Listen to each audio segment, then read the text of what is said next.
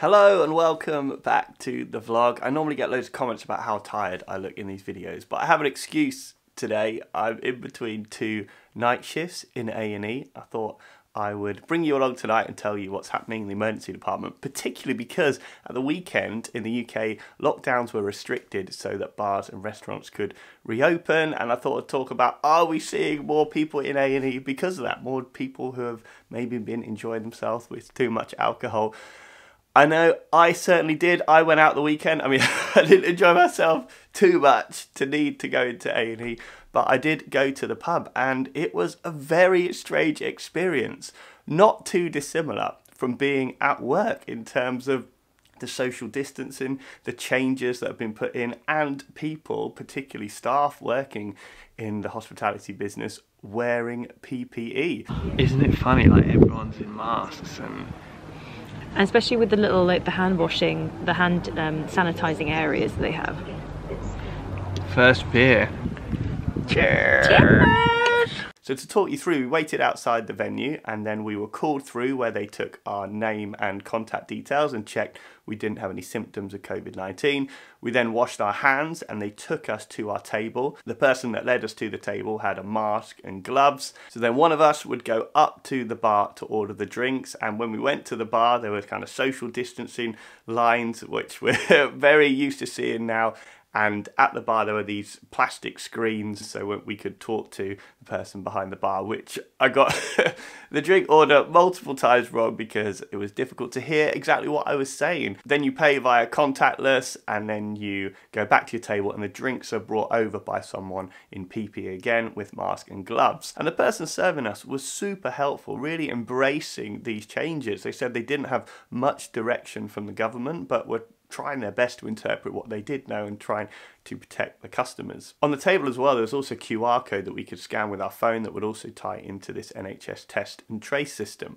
And that's exactly what we're hearing about as well, because I know shortly after these pubs opened that 3 pubs in the UK had to close because someone had coronavirus, and all the people would have been contacted that was at that pub. So, you know, I said when they first went in, we had to put our phone numbers in. Lots of people, when hearing that article, I feel like were quite like, oh, surely you've opened too soon if suddenly people had to be contacted. But that's the whole point of this test and trace strategy. So I think it really celebrates kind of that side of it and that side of it working. Obviously, we're going to have to review how the lockdown goes and we may need to go into lockdown again, but measures like this will help contain these outbreaks. So that pub would have to close and do a deep clean, and presumably the staff wouldn't have to go off and self-isolate under the test and trace because they were wearing full PPE at the time. But we've also seen more of a negative side of this test and trace system in the sense that Hillingdon Hospital has had to close its emergency department because so many staff are off. And I know some of them are off with an actual outbreak, so they've been infected, but others I've seen reported that they're off because of the test and trace system has identified they've been with those people and therefore they have to self-isolate as well because we know the disease can be transmitted before you've got symptoms. That's a potential huge problem because people that work in the hospital are more likely to socialise with people in the hospital. So if some of them meet up together, you know, adhering to all the rules, and one of them becomes ill, then potentially could take down lots of people from that department. But for me, it does go back to what we talked about in the Bill Gates video on the channel last time, is why don't we have a cohort of doctors given a time like this and a pandemic that can be moved around? I'm quite happy to go and cover shifts in London if they needed me to, if you know there was a pool of resources that we could be moved into areas when we need to. It is weird that we have this kind of big system of track and trace, but we don't have another big system of kind of resources, including workforce, that can be moved around as necessary too. In more lighter news, check this guy out. I think he's supposed to be me. Thank you so much to whoever sent this in. It's kind of me in my gear. Look, I've got a little white coat, stethoscope, make sure you wash that before you see patients, my mask, scrub hat. Look at the hair. They've even got the mad hair right. This is so well made as well. You guys can see that. Don't look under there. The way this is kind of knitted.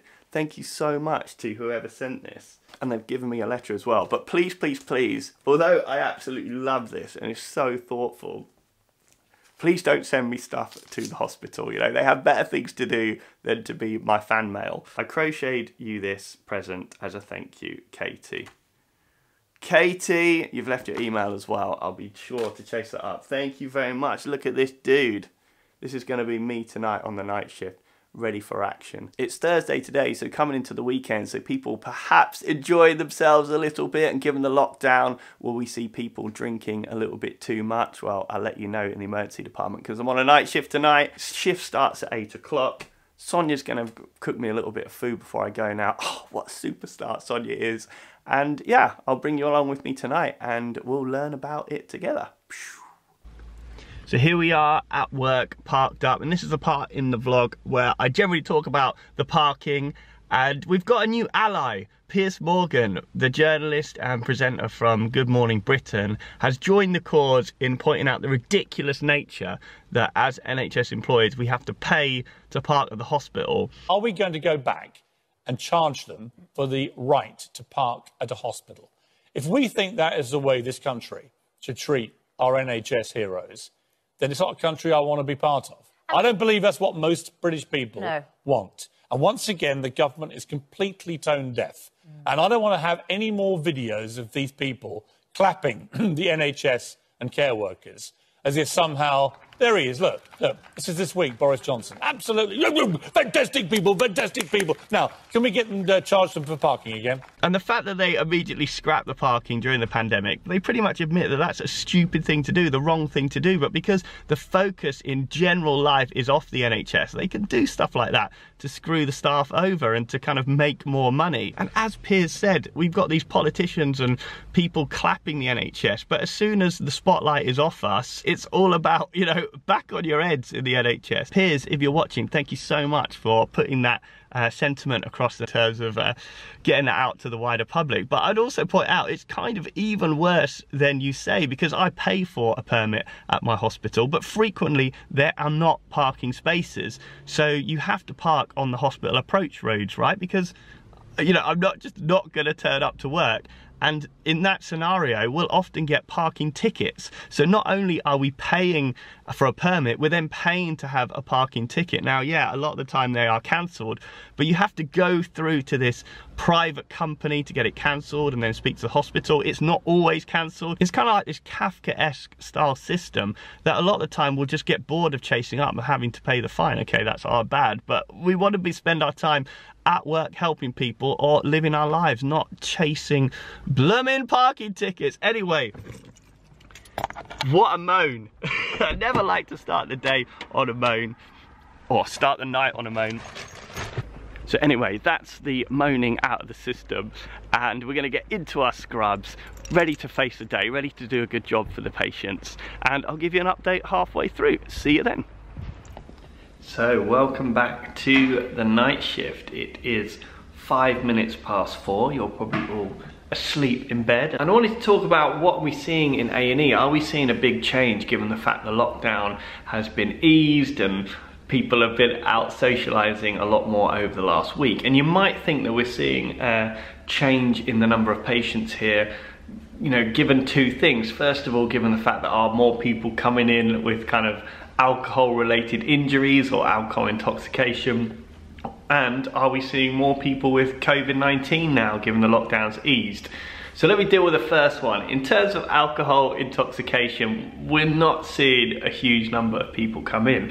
And weirdly enough, this may surprise you to hear, but I personally saw as many people with alcohol intoxication and alcohol related injuries, so falls and head injuries, that type of thing, during the lockdown as I have seen now since it's eased. So that's people not adhering to the lockdown, and maybe these are generally the people that are more likely to be reckless with alcohol. That being said, I haven't worked a weekend yet, so maybe this weekend things are going to be a little bit different. It's a bit of a cliche. I think people feel like the A&Es are overrun with drunk people at weekends, and that's certainly what I thought they'd be like before I became a doctor, really, which isn't really the case. Although what I would say is you don't have to see huge numbers of people coming in drunk for it to be massively disruptive in the department. So if you see someone that comes in with alcohol intoxication, they've got a simple injury, it can take sort of 3 times as long to deal with them because they're not coherent, or sometimes they're trying to be funny, or at worst they can be pretty aggressive. But as I say, not a huge problem tonight. So it moves me on to my second point. So given the fact lockdown's eased, are we seeing more patients with COVID-19? Well, short answer is it's too soon to tell, because don't forget the incubation period for COVID-19 is around about 5 days on average. So we're just kind of hitting that 5 days from the Saturday today. And not only that, people tend to present to hospital about a week later, around about 7 days after first having symptoms. And given the fact once someone's infected, they probably need to infect a few more people to really increase the numbers that we're seeing. We're gonna be another couple weeks before we start seeing what the kind of easing of the lockdown has really had an impact in terms of the number of people infected. So I guess I'll keep you posted on that. What I would say in general though, it's kind of business as usual in the emergency department. By that I mean things have been really quiet lately in terms of general admissions. People have been staying away from hospital, but this feels like this could be any time I've worked in the department over the last few years. We're definitely back up to numbers. Today was the first time I really felt like nothing had really changed in terms of what people were coming in with. It felt like very much like a normal day. One area that we always see a lot of in the emergency department is mental health issues, and I do feel like we're seeing them more frequently and more severe when we're seeing them, and I think that is as a direct result of the lockdown. People suffering from social isolation, maybe financial strains, or maybe just general worry about this virus affecting them and people around them. And in the emergency department, we really see the tip of the iceberg in terms of mental health. So people, when they've really hit a crisis in terms of psychosis or overdoses, other forms of suicide or deliberate self-harm. So I'm sure there are many other people across the UK and across the world struggling with their mental health given this lockdown. I've only got an hour and 45 minutes left of the shift because I took my break so late, because as I mentioned, we're as busy as we've ever been really.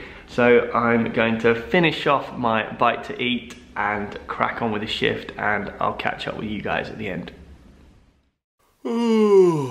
So I'm back home after the night shift. The last hour and 45 minutes went fine. The time is 7 AM and I can hear everyone outside the window. Everyone's waking up to the world and I'm off to sleep. As you can tell, my eyes, I'm pretty tired right now. So I'm gonna get out of these scrubs and have a nice sleep. Thank you so much for all the support on the vlog as always. So I think it's time to go to bed.